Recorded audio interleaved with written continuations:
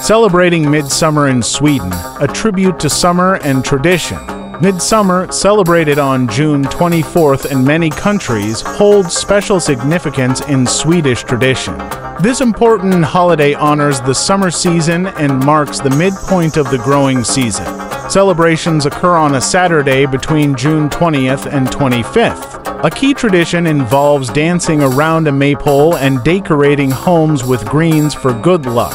According to an old custom, if a girl silently picks 7 different flowers on this day and places them under her pillow, she will dream of her future husband.